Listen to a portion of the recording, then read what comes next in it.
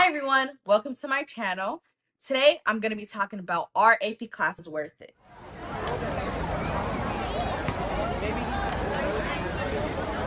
Now, in high school, you can take AP, IB, or AICE classes if your high school chooses it, but you need to know beforehand if it's even worth it to consider taking these types of classes. Now, AP, IB, and AICE are both college credit classes where if you take the classes, pass the exams, bada bing, bada boom, you save money on college. And we like to save money over here, okay? Like, we don't want to be up in college for 4 years, spending thousands and thousands of dollars, having to take out loans. Like, loans is not it. That's not the money move. And so that's why a lot of high school students consider taking AP, IB, or AICE.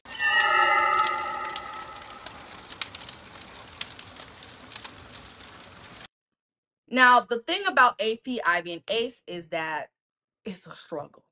Okay, like taking these classes is a huge struggle because you could be passing the classes for AP, IB, and AICE, you can pass them classes, right? But if you fail them exams, baby, you're not getting any of that credit that you worked for. Like, you could be doing really mighty fine in AP history. Come that AP history test, you get a 2, or you get whatever the failing score is for AIB, or you get a U for ACE. Yeah, you're gonna either have to take that again, or you're gonna have to take the history class equivalent to it in college, meaning you gotta spend more money and waste more time in college. And no, we're not here to waste time. Another reason why you would not want to take these classes is just, what's the point of stressing out about these classes, trying to, get your best score you can get in those classes, but when you take the exam, you fail it. Or if you even do pass, if you pass some exams, some of those classes that you took in AP, IB, or ACE, they're not going to count towards all of the classes for college that you would need for your first 2 years. Like, if you take AP English and you get, let's say, a 3, that's great. You got a 3, you pass. That only covers Composition 1, English 1 for college, okay? Only covers 1. Meaning, you still gonna have to take English 2 when you get to college, or you have to strive to get a better score and retake the AP exam, because you need at least a 4 or a 5 for it to count for both English classes. And for ACE, baby, even if you took ACE English and you pass, that's great. That only counts for 1 English class. You're gonna have to take the A level of ACE English in order for it to count for 2. So not only are you stressing about just passing 1, now you gotta stress about passing 2, 3, 4, 5 at a time, because you're basically retaking the class over, but to take a different type of exam. And it's not worth it. It's honestly not worth the time, the effort, the struggle. It's not worth it, okay? Now, because we already know taking these classes, like, they hella stressful. They pulling out people's hairs type of stressful. They crying, staying up all day type stressful, going to sleep for like maybe an hour, 2 hours, 3 hours a night. There is another option to it. Now, instead of taking, ACE, AP, IB classes, you can go ahead and just take dual enrollment classes. Now, dual enrollment classes also give you college credit, except you don't got to worry about passing the exam. If you pass the class, you get the credit. Easy peasy, simple, ABC 1, 2, 3 type deal, okay? Now, with dual enrollment classes, in order to be able to take the classes, you first do have to pass the test. You know, you gotta pass English, writing, and a math exam just in order to be qualified to take these classes.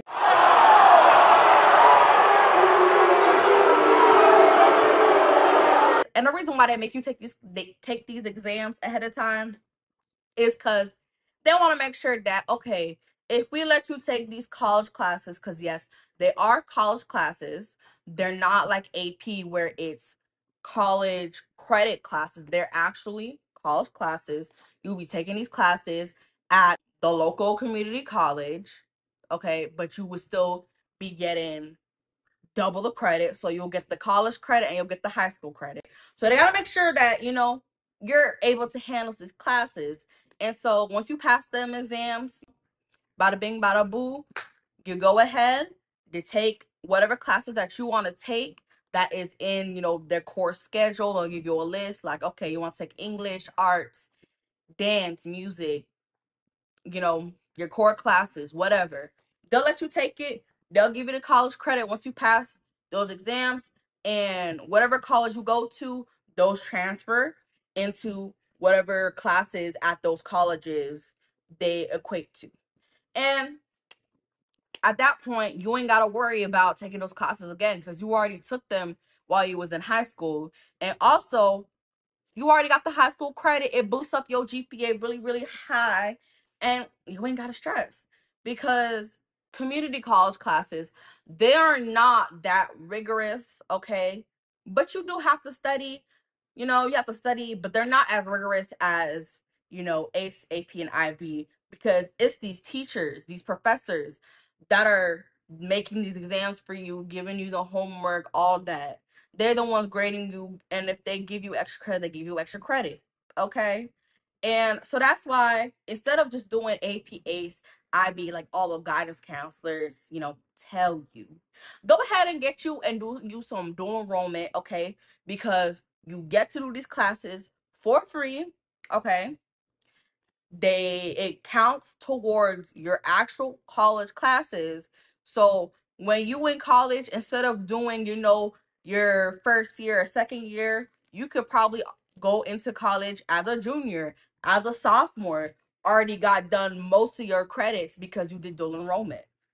With AP, ACE, and IB, it takes a bit longer to gather up those credits and, you know, apply them to your college credits. Also, sometimes certain colleges may not take certain credits depending on what class it is. And so that's why you should just do dual enrollment. Thank you for watching this video. If you like what I was talking about, go ahead and leave a like on this video. Comment down below what you think I should talk about in my next video. And subscribe and leave a bell so you can get notified when I continue posting. Bye!